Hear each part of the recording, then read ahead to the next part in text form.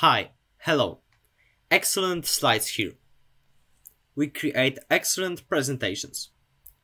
Before we even start, please like this video and subscribe to our channel if you are keen on PowerPoint and presentation design.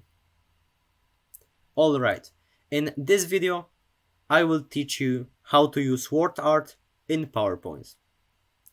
Let's get started. Go into Insert section, and here you have WordArt. So yeah, let's click it, and here you can choose between these presets.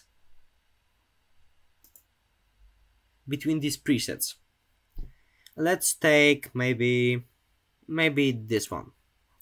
And now you can type anything you want. Let's say that is WordArt period. So as you can see, WordArt is just a different look of your text. You can now modify it. Let's say text fill, you can change it for maybe this blue, maybe this orange.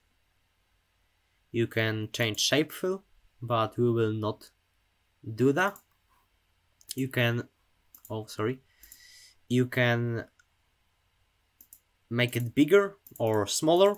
You can do anything, like just a different default text, but that's just a ready preset for your text, right? So maybe let's create the second.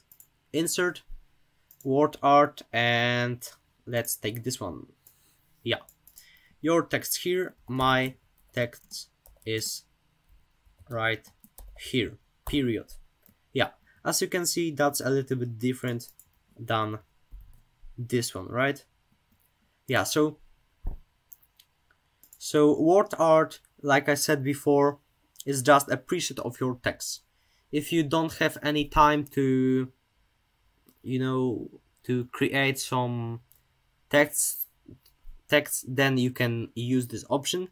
But telling you honestly, I have never used this feature because these presets are so extremely ugly that I guess no one of the designers would like to see it, right? So I don't recommend you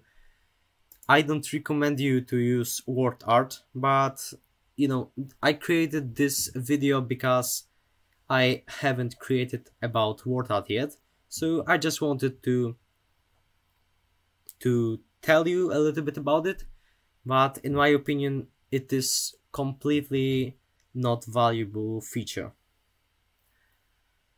Yeah, so if you liked this tutorial, please give us a like below. Subscribe to our channel if you want to learn more about presentation design and PowerPoint. Have a great day and lead a happy life. Excellent slides.